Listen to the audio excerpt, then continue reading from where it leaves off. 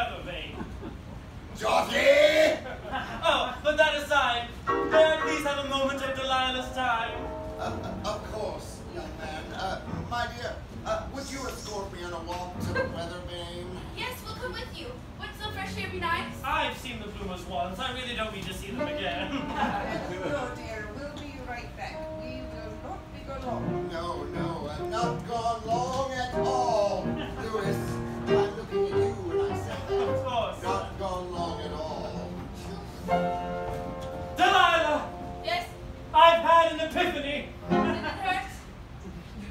Not as much as when you became defensive and cantankerous. I'm sorry, what was your epiphany about? Thank you for asking. I realize that you are the best thing that has ever happened to me, the most dangerous and troublesome venture I've yet braved. Your cunning wit and sharp tongue have brought me to life.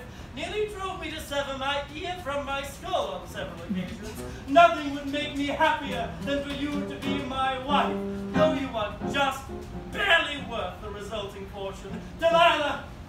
Yes? One moment, please. Talking about the deep pockets. Will you marry me and begin the short-lived misery that will follow until I can sweetly murder you? Marry you? Yes, tomorrow. Tomorrow?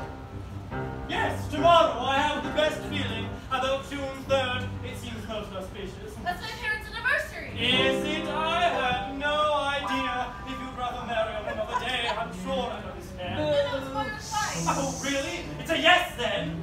It's like Rosemary said, we have only the present. I don't know Mr. Shirts very well yet, but I guess what I know of him so far is less than No, but Father will be able to rest easy knowing I won't be a pariah or spinster, and Donnie will finally be able to wed. Here goes nothing. It's a yes.